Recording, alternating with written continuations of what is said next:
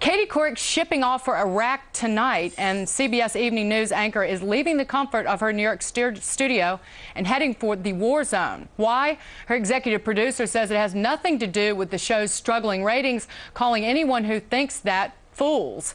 Count Janice Crouse, one of them. She is with Concerned Women for America. Also with us, Susan Estrich, who says Katie is simply going where the news is. She's a law professor at USC. But Janice, to you first, why is she doing it? Well, it's a clear act of desperation.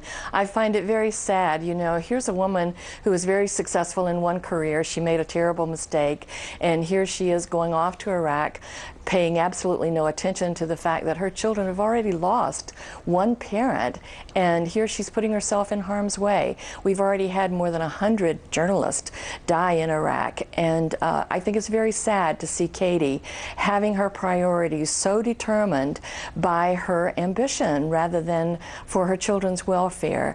I think that it's a warped perspective. I think she is being advised by people who aren't really concerned about her well-being or her children's well-being. Instead, they're concerned about ratings. This is a clear publicity stunt. So, Susan, should no single mother be put in a job where she's in danger? Should Katie Couric not be going?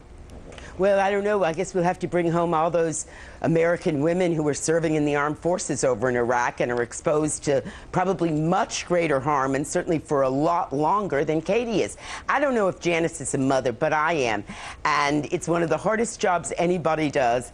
And I would defy anybody to second guess a mother's decision as to what's best for her and her children, or to do the balance that each of us has to do all the time in terms of our children and our jobs. I really think, Janice, I'm sure you mean it well, but I don't know who you are to sit in judgment on another woman and the decisions she and her family make as to what's best for them. But Janice, these children would be orphans because she's a widow if something happened to her, God forbid. Well, we've already seen what has happened to Jessica Lynch and people like that. I think it would be very, very tragic if something like that happened to Katie. And this is totally uncalled for. You know, Susan, I was in the Atlanta airport recently and saw a group of troops go out to Iraq. It was very sad to see the men with their children who wanted to hang in there till the very end to say goodbye. But what really was tragic was seeing the mothers who had their children with them who had to say goodbye.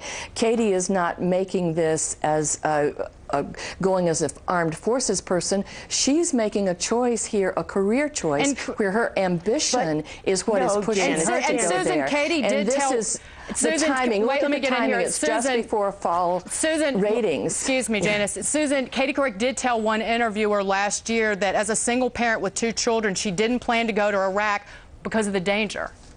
Well, and clearly she's taken that into account. Can I finish? Clearly she's taken that into account.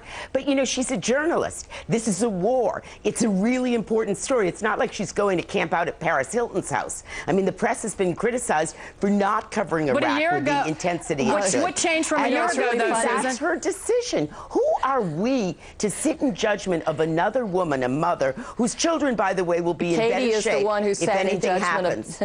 Katie is the one who sat in judgment of journalists doing this. She said if an anchor went to Iraq, she said it would be window dressing.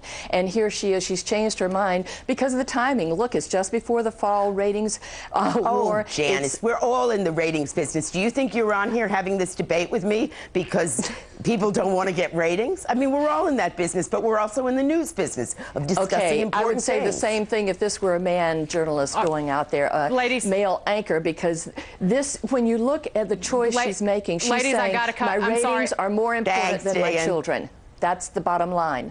Thank you, ladies.